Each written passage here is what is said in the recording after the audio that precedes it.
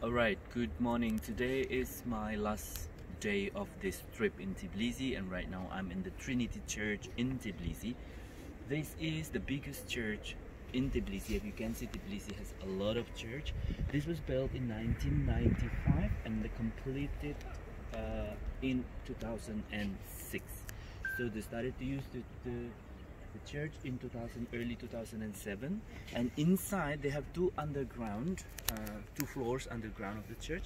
And then you can see from here also, you can see the whole Tbilisi, the whole town of Tbilisi.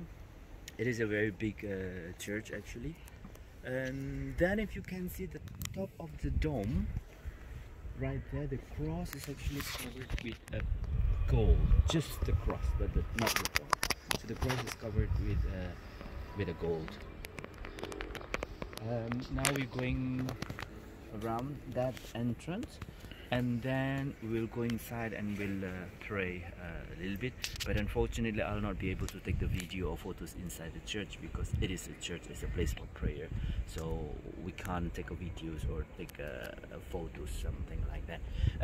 What I wanted to say as well, this is the Orthodox church. The difference between Orthodox and the Catholics actually,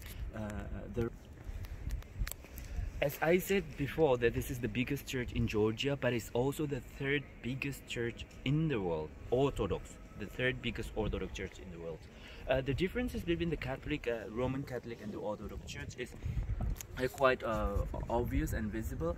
In the Orthodox church there is no statues. In the Orthodox church they're using mainly the fresco painting, and also there is no seat inside. So when we're going inside to pray, they're not sitting like in the Roman Catholic. They're sitting, but in the Orthodox they don't sit. They just stand together, and the altar is always in the east. In the Roman Catholic it doesn't matter where, but in the Orthodox it's always in the east because it's toward to Jerusalem.